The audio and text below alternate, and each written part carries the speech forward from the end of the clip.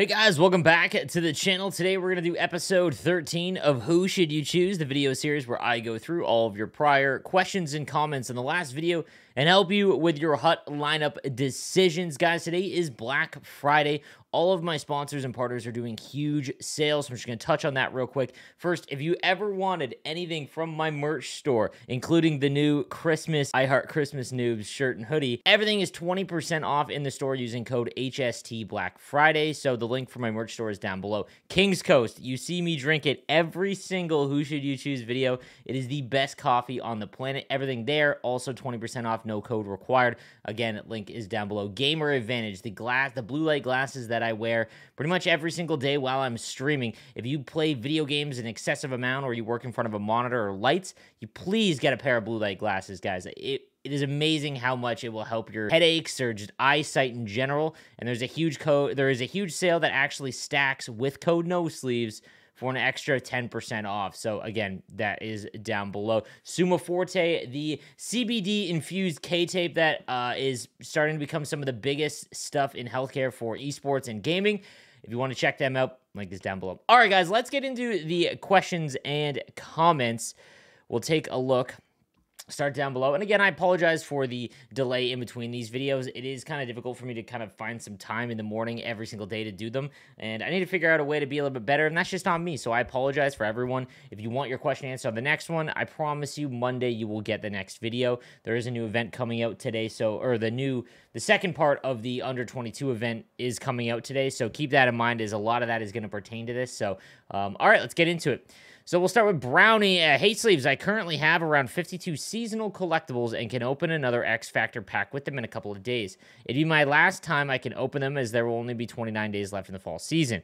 My question is, should I open another X Factor pack or save up and try and get the 80 to open an Icon pack and hope for Gretzky or Lemieux? I already have Matthews, Barzal, Hedman, Stamkos, Rantanen untradeable X Factors, and tradable McKinnon and McDavid X Factors. So my opinion, the best case for me is if I open an X Factor, get McKinnon and McDavid, so I can sell the tradable ones, unless you think of a good one I'm missing. I'm not sure how many X Factors is sustainable, though. Also, do you think the Master Set Byram is worth getting it if my decor is Jones, Samuelson, Hedman, McCarr, Hamilton, and Riley? Not sure if it's worth it when I have those three left-handed D-men. I picked up Doc to get him to 92 for my second-line center. Any others worth grabbing? Okay, so long question there, but the TLDR,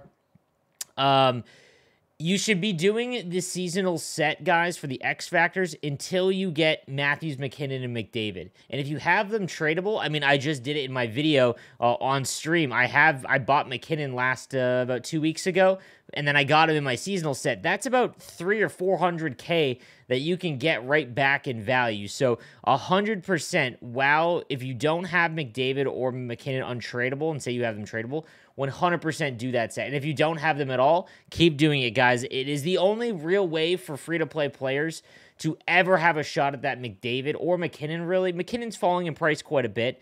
You could get him for like 500-600K. But McDavid is just going to be dumb expensive the whole year. So it's the only way you're going to be able to get him. Jordan Boots says, good morning. What's up, boys? All right, we got Durfear says, hey, Slaves, keep up the content. I think I need to replace Makar and maybe some changes up front at the center and left side. What do you think I should do? I've spent some money on the game, but I'm not spending any more. Hold strong, brother. I have Ray Ferraro and X Factor point in my collection. I have 200 coins. Team below. All right, so he's got Pasta, Matthews, McDavid, McKinnon, Doc, Evo, Duchesne. All right, this is a baller squad. Okay, he's 200,000 coins. He's already got Duchesne. Base Panarin. Like,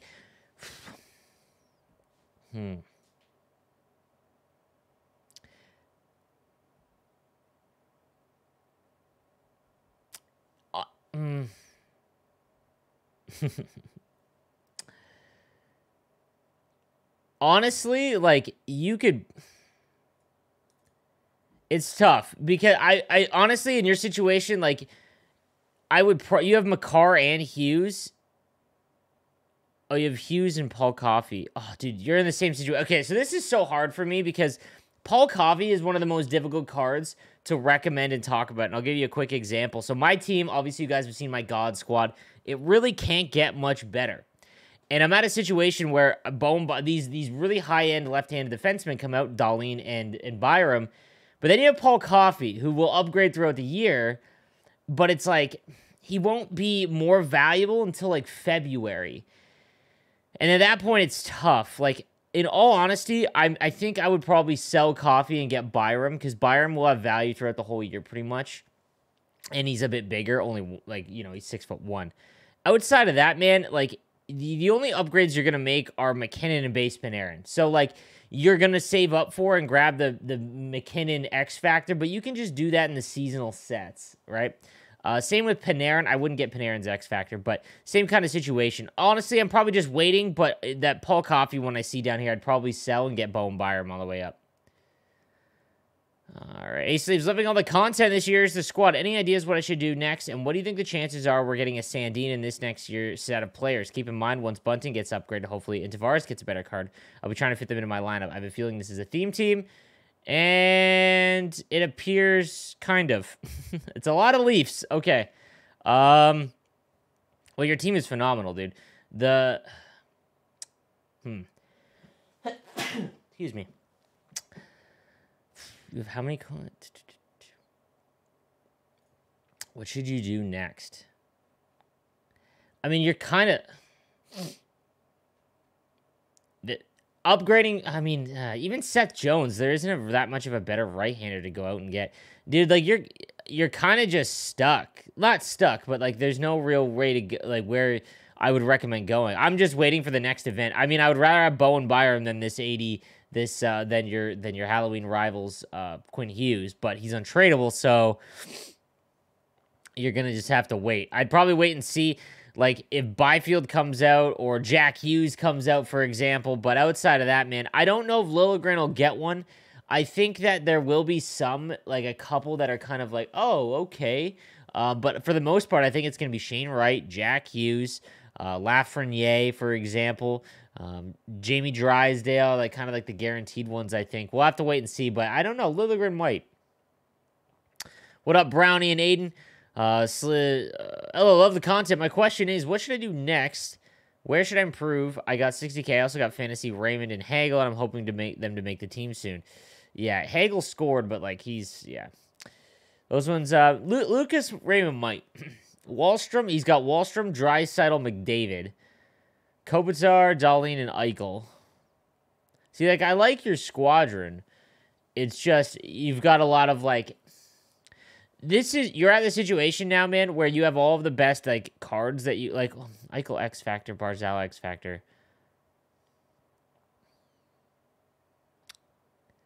I'd probably, in your situation, upgrade Eichel. Put all your focus into upgrading Eichel.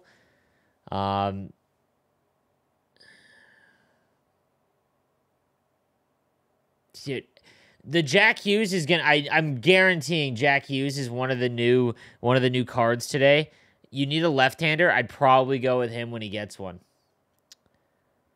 Sleeves, what's up, Pat Walsh? Thanks for the advice last week. Ended up being able to grind it out for Duchesne and a few higher-end cards. So here's the current squad. Let's go, dude. Guys, heads up, by the way.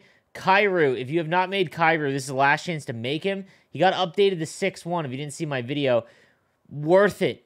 Like, you're never going to be able to get him and Duchesne after today. When the set ends, you will not. They will be over a milli, and you're just not going to be able to. So heads up there, okay? Let's take a look here. He's got Panarin, Matthews, Duchesne, McDavid, Pekka. I finally decided on 3 extract packs I had left unselected, so that really changed the team. Oh, yeah, okay, there we go. I mean, this is a solid squad, man. Like, I hate Mike Pekka's card. I don't know what it is. I could not use it. I'm a huge, like, do not like it. You're in a situation, though, where I'd be playing Hut Champs, man. Even if, I don't know how good you are, but even if you can get, like, 5 wins, get a couple Hut Champs collectibles, and then turn those into Power collectibles, it's going to help you with your X factors. Like, getting Eichel up as well as saving up for... Your back end's actually pretty good. You need a left-handed winger. You need a left-handed winger next, or even another center... No, you need a left-handed winger next, man. So wait for the new event to drop and then see what's available. Should I keep doing the X Factor sets and 20-player set until I pull McDavid, or when should I stop? Keep doing it, man. The price is so low, man, especially the seasonal ones. It's free. You're just logging in. I'd be doing that until you get McDavid. If, like I said, unless you're hot rich, there is no way that you're ever going to get X Factor McDavid. So just keep doing it, man. Honestly, I think that it's just you're potentially, yeah. King Creations here says you're essentially paying nothing a chance at the best card in the game. He's exactly right. I'm too lazy to work the auction now, so I just play rival squad battles and run off reward sets, and it's way more fun. Dude, I agree. The thing that I don't think is discussed enough is that people are like, "Yo, how do I make coins fast?" It's like you can't. You have to work the market, and that's in a game in itself. So if you don't have a ton of time, you know, just play the game, man. If you just play the game, take untradeable rewards, and get squad battle rewards, like, you're laughing. Like, you will get a ton of packs, and eventually you'll pull something of value, and even if you don't, you'll get so much that you'll be able to make stuff. So, just, you know, it's never been more valuable to take untradeable and get double the rewards because of the fact that every, you know, 83 now has value. It's not like, you know, an 86 is worth the same as an 81. It's not like that anymore. Maze, my man. Hey, hope you are doing good, man, and let's hope for a Cider Master Set in today's event. I have two questions, one hypothetical and one regarding my team. So, regarding my team, should I use Barzal over X Factor Stamkos? This question was about a week ago. Not anymore. Stamkos got his 89. Very, very good card. Fourth line, sins don't matter. Edit. I did make Doc, so he's currently on my third line center, and on the bench, I have 89 Pool Party and X Factor Stamkos. I would put Stamkos back into your lineup. He's one of the best right-handed wingers. Pool Party, yeah, not really much you can do with him anymore.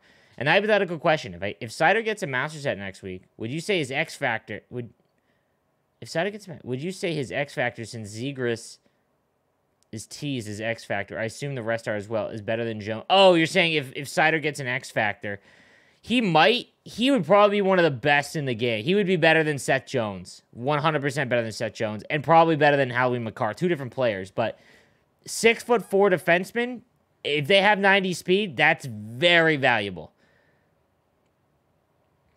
Jamie Eddy says, hey, Sleeves, had a couple of weeks off and just getting back to it. Any fly the zone recommendations? I have Voracek and Kuznetsov to activate on Barkov, Panthers fans, so keep in mind. Also, which 22 and under 22 players should I upgrade first? Okay. Panarin, Barkov, McDavid. I mean, honestly, fly the zone players, off the top of my head, I can't think of any because a lot of them just have distributor, right? So you got to look at that. A lot of the cards, I know Marner, I believe Marner would be the one you're looking for, the X Factor Marner. Outside of that, in terms of 22 players, your right-handed wingers, oh no, they're both X Factors. You've got Zegras. You've got Bowen Byram. But Bowen Byram, yeah, so you have Jones and Brodin. You need another defenseman. Wait and see what defensemen come out today. I think that's probably the best play for you to go. And in terms of, like, right-handed wingers, like, you could put Ferraro at center and get Marner, but that'd be the only one I could think of off the top of my head. Nicholas Lefebvre says, Suzuki, Crosby, McDavid. Only tradables are Hedman, Markstrom, 92 McDavid, and X Matthews just chilling in the collection as well. What should I do with my squad? I'm free to play. Okay. X Factor Matthews. Okay. You need right-handed wingers, man. So, you could do the seasonal reward set or X Factor set if you have it and try and get any of the good righties. Ovechkin, McKinnon, Panarin, Pasta, any of those, because Suzuki's got to be upgraded from. Outside of that, like, you're in a pretty good spot, other than Petrie as your right-handed defenseman. Jamie Drysdale is going to be a 92. He's going to be smaller. You already have him a car, but you can pair him with Hedman and you're laughing. So I would look for a right-handed winger at the top end that I would replace Suzuki with. That'd be my opinion. Or you can put Suzuki at center and Ferraro on the wing. Honestly, it's probably a better way to go. But I think Ferraro was left-handed, if I remember correctly. I think he'd be better than Kaprizov or Kuznetsov, though. So keep that in mind, my man. Cameron Jensen says, hey, Sleeves, love the content. Wondering where to go next. I have 2 power-up collectibles, and I have about 60K. All right, he's got Panarin, Crosby, Duchesne. All right, you have X-Factor. Oh, you have... Okay, you have 86 X Factor Crosby. You need to put all of your collectibles into Crosby. So play champs if you can, and then put all your X Factor or all of your power-up collectibles into Crosby.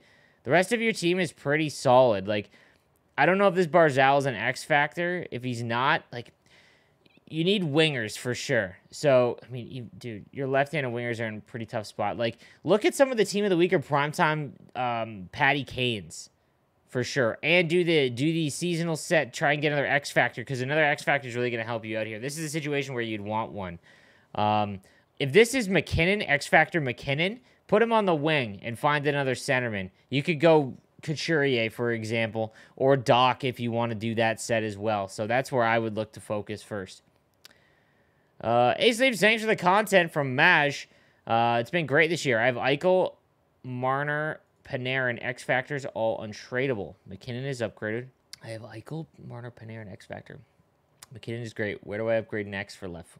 But who do I upgrade next for left wing? Also, need another center. I have Matthews, X Factor for line 1, but need line 2. McKinnon is upgraded, but who do I upgrade next for left wing? I mean, that's tough. Eichel, Marner, Panarin, McKinnon, all X Factors. So your right side is pretty much stuck. Left wing, I mean, left wing, the high, it's funny because like the high end at left wing is really good, but then there's a significant drop. There isn't a lot of great middle tier guys. Like Patty Kane is one of the only X Factors off the top of my head that I really like as a left-handed winger. I also need another center. I have Matthews, X Factor, line 1, but line 2 is base Draisaitl. He's not keeping up. Who do I go after? I mean, honestly, X Factor Draisaitl. Wait until this event. Like, if we get a Byfield, guys, that's your new centerman. Honest to God, that's who I'm waiting for.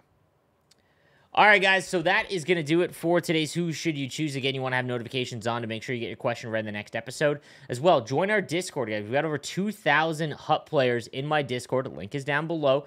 Join that, and we have guys, if you can't get me to answer your question immediately, we have a huge community that is just answering questions about and talking HUT all day long, so make sure you check that out. And all of my Black Friday sales, guys, thank you so much for all of the support. Have a good weekend, guys.